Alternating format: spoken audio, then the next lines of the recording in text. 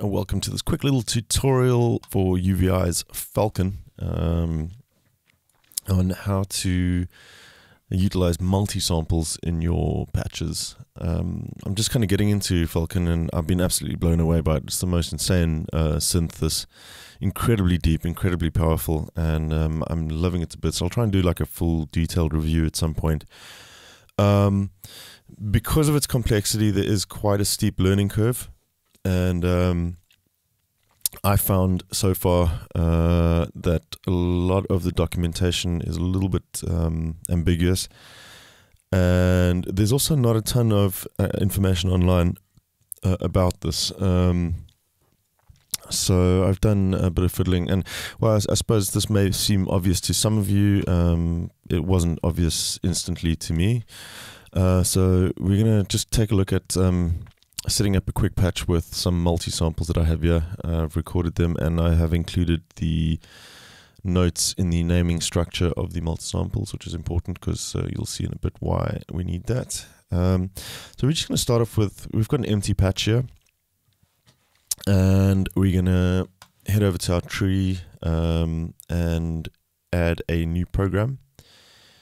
Now, this is the program level. This contains different layers, which would be different sounds. We can add a layer, and then each sample is going to be imported as a key group into our layer. Now, to get our samples in, it's fairly simple. We don't need to go and create key groups manually. We can just shift-click through all our samples, and we just bring them in. Now, don't release them just yet. Yeah, you can see you can move around to line your samples up, but we're going to hit Alt or Option key, and for a custom drop, what happens then is it gives you this little dialog box, and you can choose how your samples are spread across the mapping zone. In this case, I have not sampled velocities and stuff. If you included velocities for, say, acoustic instruments and stuff, it would map that automatically to the velocity ranges as well. Note name is going to be sufficient for us this time round, and we are mapping this to layer 1, which is correct. Let's just hit OK, and there's our samples, and they are complied with the naming structure. So we have C0, 1, 2, 3, 4. Now we just need to get them over the rest of the keyboard. So instead of doing this manually and stretching them out, we can just right click or select all of them, right click, and go to extend key ranges. That'll automatically extend them in all different directions until they meet each other, and then over the rest of the keyboard. So now what we have is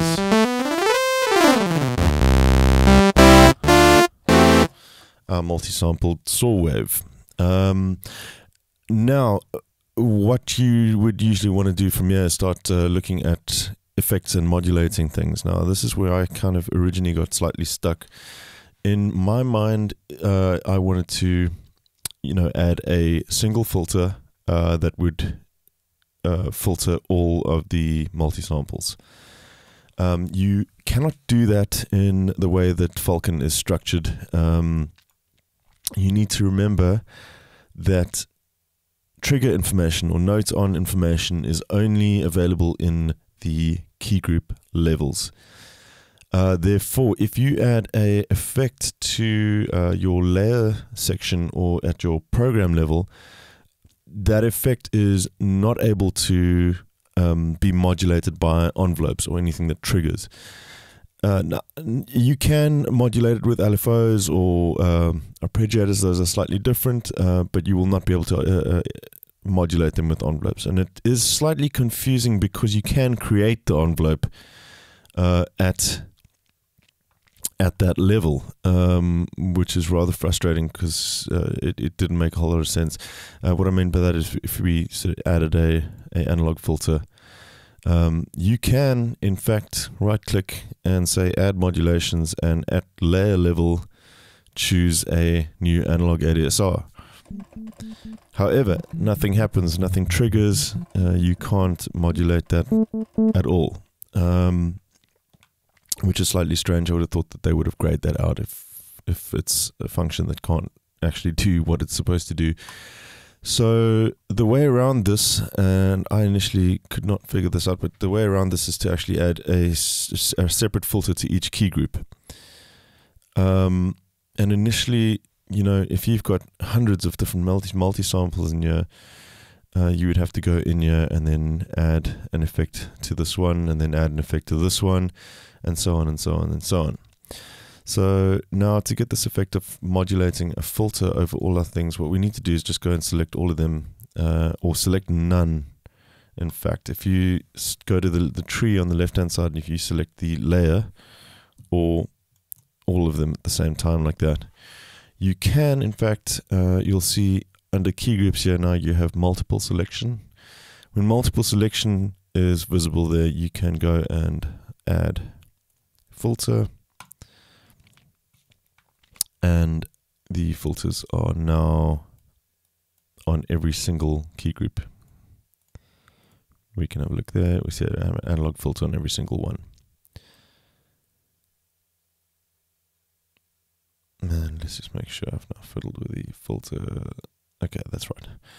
So we go back there. So we now got multiple selection again.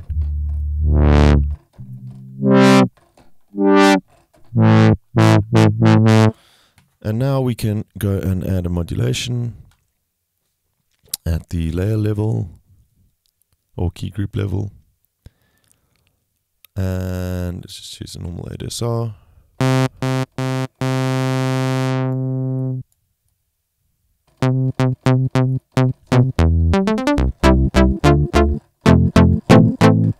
there you have it. So we have our modulation working correctly for the filter on every single individual key group. Cool, I hope that helps, and hopefully we'll be bringing you some more tutorials for Falcon as I spend more time with this beast of a synth. If you haven't got unfortunately there's no demo, but I can 100% say that your money's it's a safe bet. I mean, your money is well spent on this $349. The amount of stuff that you can accomplish with this is insane. So yeah, I wouldn't hesitate. Just go and grab this. I can't believe I didn't get this sooner. Anyways, I'll catch you again soon. Cheers.